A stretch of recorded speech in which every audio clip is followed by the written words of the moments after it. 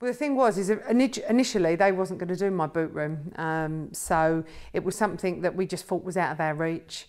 But when they came down and, you know, they wanted that project from us, and I just think it's been the icing on the cake. I mean, there's a hell of a lot of stuff that you normally would have in your kitchen that I was just adamant I needed it out of the kitchen, you know, your bulkier stuff. And as you'll see, the boot room is phenomenal. You know, it really has made a big difference, certainly creating a lot more space in your kitchen, and it looks lovely, really, really nice. Yeah, the media cupboard, yeah. I think it's just, because it was things like, again, honestly, I'm not OCD, but I just wanted everything to have a home. So things like your everyday bills and, you know, or TV remotes and stuff like that. And we just made a feature of that small wall. And I think you'll agree, it's just really nice. It's a really good touch.